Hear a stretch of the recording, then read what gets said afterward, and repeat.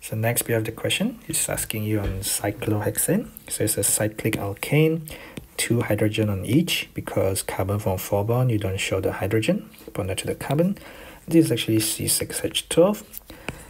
It is CnH2n, but it's not alkene because it closes up on its own. That's why you don't need the 2 additional hydrogen at the end of a straight chain alkane. Alright. So you have reacted the CH there.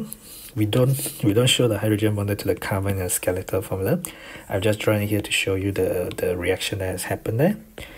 And same deal there. We don't show the hydrogen bonded to the carbon in the skeletal formula.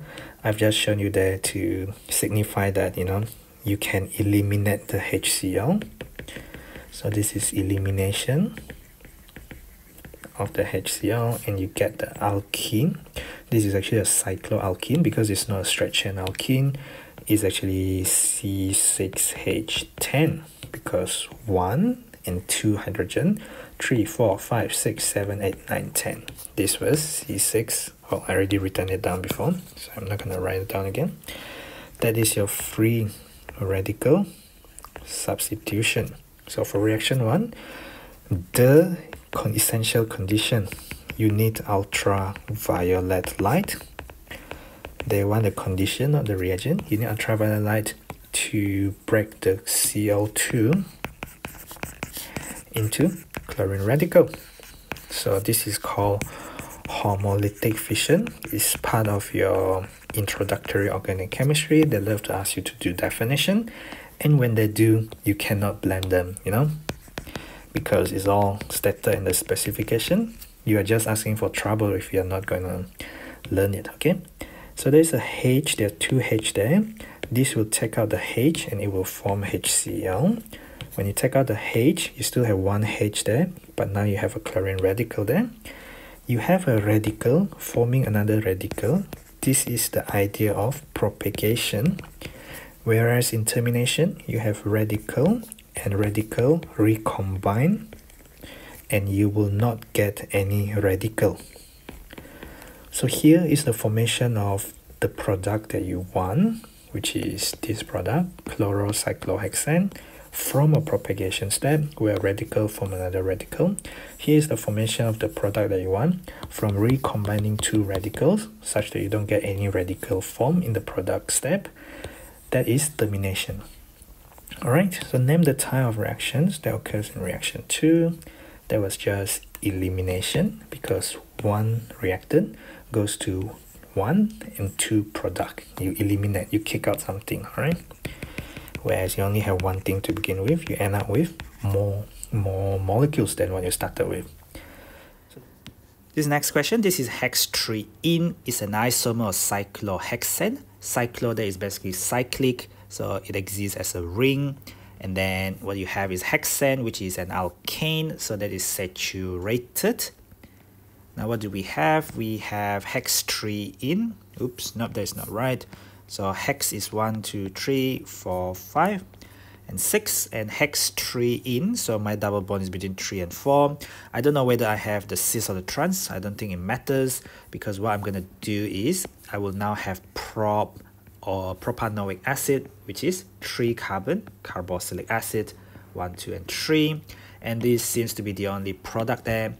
And you know that from alkene to carboxylic acid, you have to cleave. This is called the oxidative. Well, it is oxidation reaction, but the idea is that this is not a mild oxidation. It's an extreme oxidation. So you get the key, you got to do oxidative cleavage or oxidative rupture of the carbon-carbon double bond. And you can watch more of these in my AS topical playlist under hydrocarbons as part of alkane and alkene chemistry. So we know that this site here, this is what you call a RCH double bond. This is your R group and alkyl group. There is 1 hydrogen there, carbon from 4 bond, 1, 2, 3. There is 1 more hydrogen there, double bond there. And you see this is symmetrical. This on the other side is also RCH double bond. This and that, they are symmetrical molecule, so they are exactly the same. That means both of them will give you only the same carboxylic acid. So RCH double bond will get oxidized to give you carboxylic acid there. And your reagents must be a very strong oxidizing agent. This is called acidified KMnO4. What I usually like to write is acidified as H plus. Instead of KMnO4, I just write the MnO4 minus because this is the active ingredient in this oxidizing agent. And I have to heat it up, hot and concentrated MnO4 minus. Essentially, you need to heat it up. Okay, you don't keep it cold. If it is cold and dilute, you will just form diol, where this become OH and OH, you will get hexane 3,4-diol if you do it under cold dilute KMnO4. So if I do this cold dilute acidified MnO4 minus, this is going to give me that, and there will be 3 and 4. This will give me hexane 3,4-diol. Okay, so hexane 3,4-diol, I think it's without the E there, hexane 3,4-diol.